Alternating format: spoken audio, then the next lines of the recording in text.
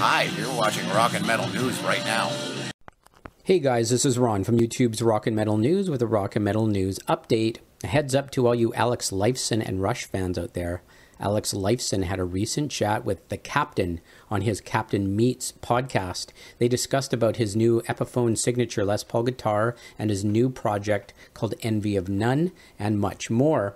You can check out the full interview in the link in the description. Lifeson stated during the interview, "Currently I've been working with Andy Curran from Coney Hatch on some material. He sent me some stuff that he was working on. It's got to be 4 years now, and he just asked if I would put on some guitar, and which I did. And then another track came, and then he changed singers.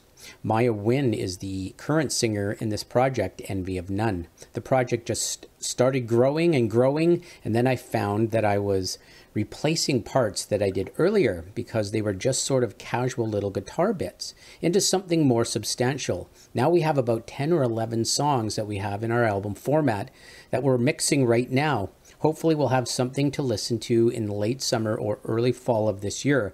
I'm really excited about it because her voice is very fragile and delicate in a lot of ways. And that contrasting with the heavy, dark music that we put together, it's a really, really cool combination. And I really love that stuff. So can't wait for this. This should be just an amazing album. So stay tuned and yeah, check out that interview. This is Ron from YouTube's Rock and Metal News. Thanks for tuning in.